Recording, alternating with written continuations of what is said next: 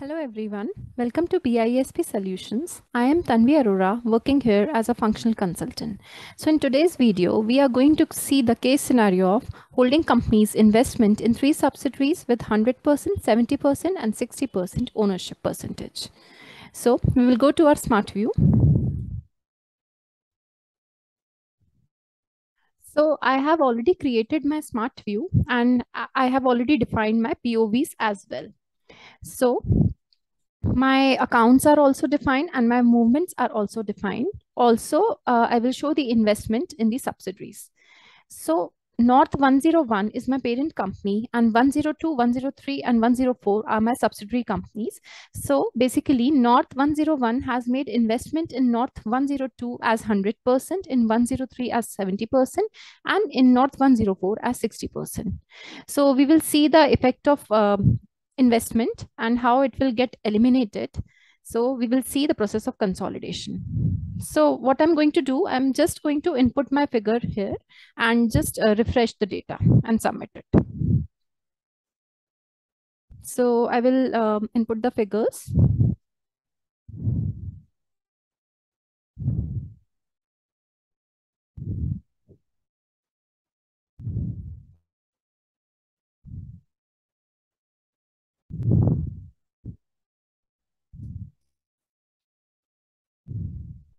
Common stock is my share capital.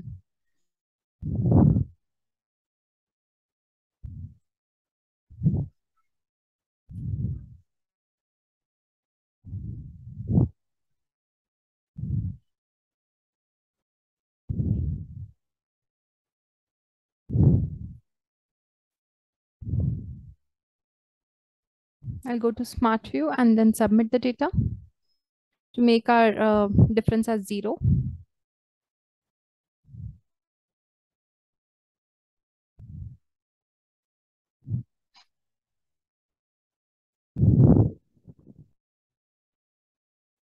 It is taking some time.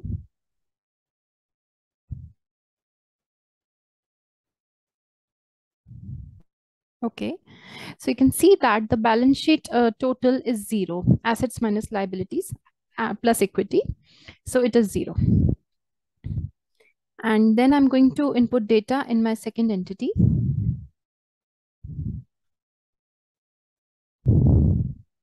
Debtors as 1,80,000. Bank as 1,50,000. Common stock as 2,50,000. Creditors as 47,000. 75,000. Direct wages as 22,000. And accounting overheads has 20,000. Again, I will go and just submit this.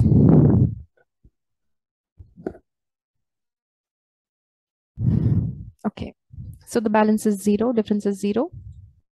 Now I will put figures into the third entity.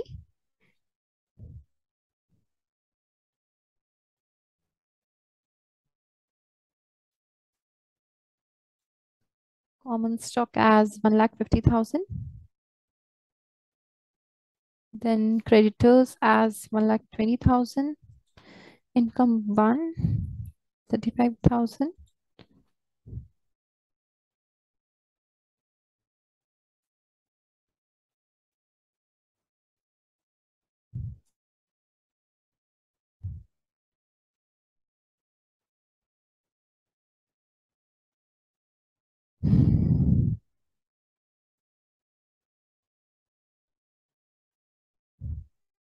Now I will input the figures in the fourth North 104.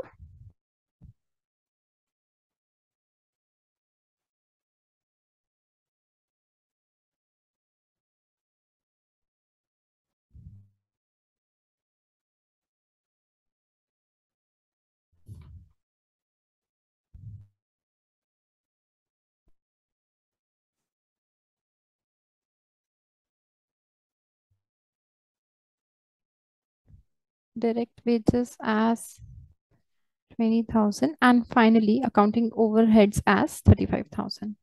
We'll see whether it gets tallied or not.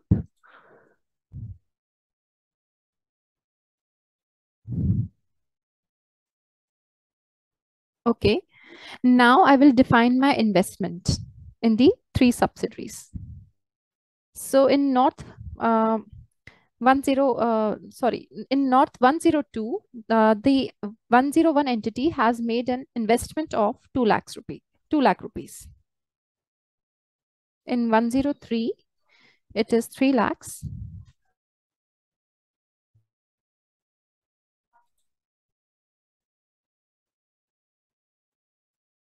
And in North 104, it is 4 lakhs. I'm going to submit my data again.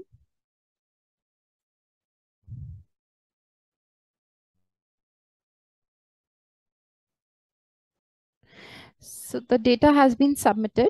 Now we will just go to our application and define our ownership structure. Then we will recompute our ownership and then we will run the business rule of consolidation. And after that, we can see the effect of consolidation. The investment in subsidiaries will be eliminated, and the goodwill figure, the minority interest and retained earnings, we will calculate separately. So we will see. So this is the home page of my application. Now I will go to application and under it, I will go to consolidation. From here, I'm going to see my correct POVs. So I will see my POVs first. Scenario is a plan. So I will change it here. I will select plan. Year is financial year 2015 and period is January. I'm going to select Q1 and then January. Fine. And I will define my entity here.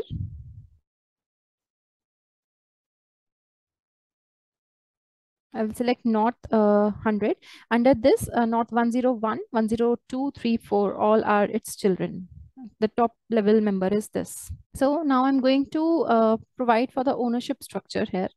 I will search for my entity. Yes. So North 101 is my holding company. So I will change the status to holding and it is 100%. Then in North 102, it is my subsidiary, but it has 100% investment. So North 101 has made 100% investment in North 102. Then in the third one, it has made an investment of 70%. So I will just change my ownership structure. This is my subsidiary.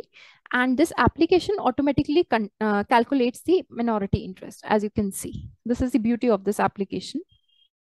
Then in the fourth one, it is 60%. So automatically the minority interest will come to 40%. This is subsidiary. This is also subsidiary.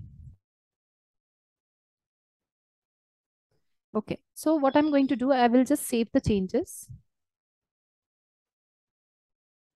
And after saving this, I will go to actions and recompute my ownership data. So my scenario is plan. Year is financial year 2015 and period is January. So it is correct and I will recompute this.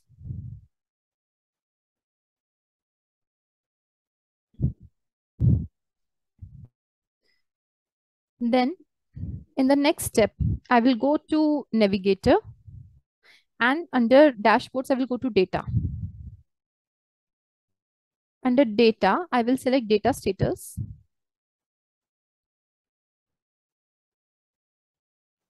And then I will see whether my POV is correctly defined or not. Then I will search for my entity, whether the effect has taken place or not. See, as you can see that 101, 2, 3, 4 are impacted. Calculation status is showing impacted. So the next step is to go to the actions and I will run the business rule of consolidation. So I will consolidate it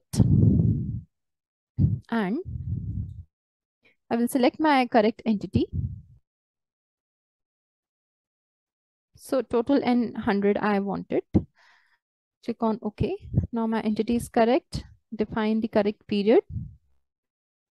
It is January. It is in the quarter 1.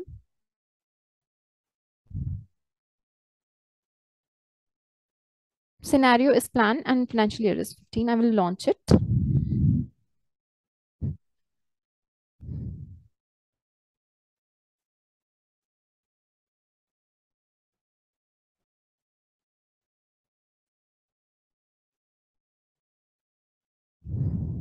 Usually takes some time.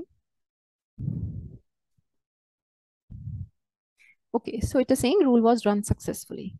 Fine. We'll go to our entities and see the impact. You can see the impact. It has changed from impacted to OK. So our consolidation has taken place. Now the next step is to go to the smart view again and see the output, the result of the consolidation.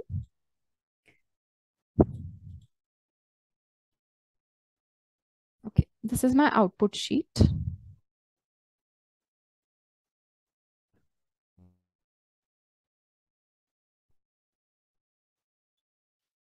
So I have defined everything. Now, this is my main head company and 100. Okay. And the consolidation result will be shown here. Like it will contain the consolidation of North 101, the parent company, and all the subsidiary companies. So the total effect will be shown in the top level company here.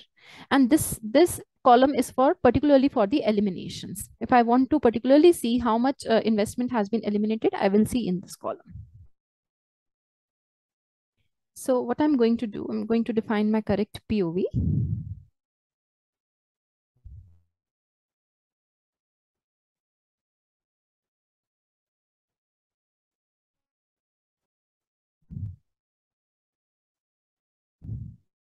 Just refresh it.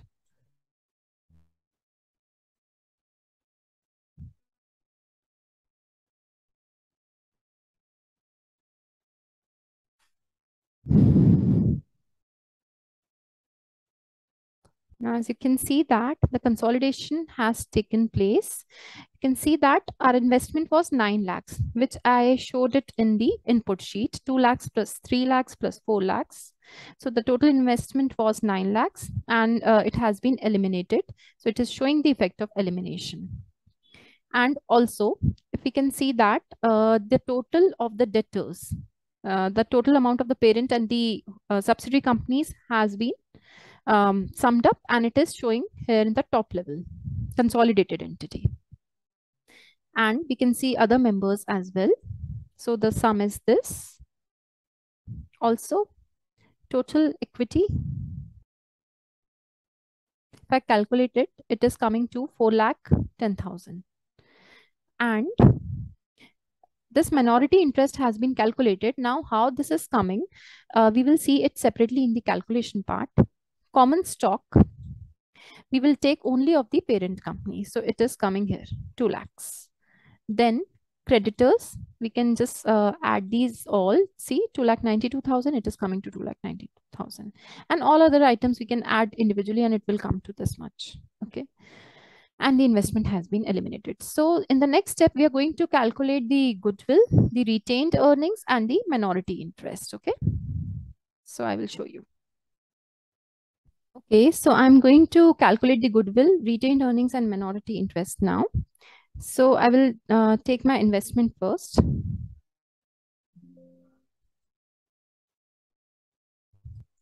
So I will link it with this figure because the total investment in 3 of the subsidiaries is 9 lakhs. And my net asset will be the total investment made in the share capital of the subsidiaries. So what is my share capital? In the North 102 entity, it has made 100% investment. So I'm going to take a complete amount of this. Then I will add the share capital of subsidiary 3, that is North 103. The percentage of investment or ownership is 70%. So I will provide for 70%. And then in the third subsidiary, it is 60%. Okay. So I have already put the formula here. It is this minus investment minus net asset is my goodwill. The goodwill is coming because the holding company is paying extra to acquire these subsidiaries. So it is coming like goodwill. So it is paying extra. Now this 3,95,000 figure is tallying with my goodwill that is already calculated by the system. This is auto generated. So this figure is tallied. Next calculation is of the retained earnings. So I'm going to total the retained earnings of the parent company as well as of the subsidiary companies. So now I will calculate the retained earnings. So the retained earnings basically would be the total retained earnings of the parent company and the subsidiary companies individually. So parent company retained earnings is 22,000. Then retained earnings of subsidiary 1 are 33,000 because the ownership percentage, the investment is 100%. So we are going to take the whole amount, 33,000. Then in subsidiary 2, it is 5,000. But the investment percentage is like the ownership percentage is 70%. So I will make 70% of this. And for subsidiary 3, 5,000 into 60%. Because my ownership percentage in subsidiary 3 is 60%. So it is coming to 61,500, which is getting tallied with this figure, which is automatically calculated by the application. So I'm going to highlight this one. And now minority interest came into picture because the investment was 70 and 60%. So the rest share is of the minority people. So what I'm going to do, I'm just going to provide the share of subsidiary 2. Now minority interest would not be calculated in the subsidiary 1 because it is 100% investment. So there is no chance of minority ownership. Okay. So the rest percentage is of the minority people. So I'm going to go to the common stock, that is the share capital. So not in the first case because it is 100% investment. I will take 1,50,000 and 60% investment was of the holding. So rest 40% is of the minority.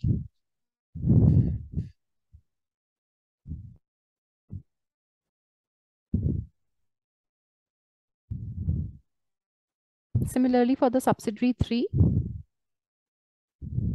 my share capital is 2,50,000 and rest 30% is of the minority. Then I will also add their retained earnings share. So I will link it with the retained earning figure, 5,000 into their share, that is 40%. And also the last entity, 5,000 into the share is 30%.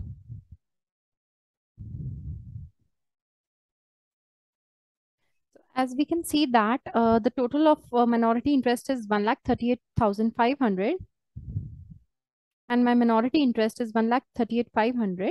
So all these figures have been calculated and the elimination is shown here. So that's all. Thank you so much.